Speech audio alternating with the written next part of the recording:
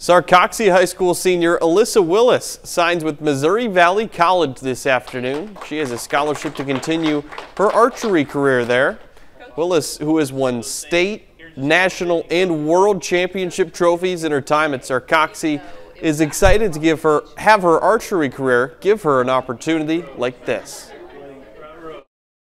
It's felt pretty good because I feel like over the years I haven't noticed much of a payoff other than winning, obviously, but in the grand scheme of things, this is going to make so much more of a difference than anything else I've ever won. So this is going to be a huge change, especially with new coaches and just new faces. It'll be great.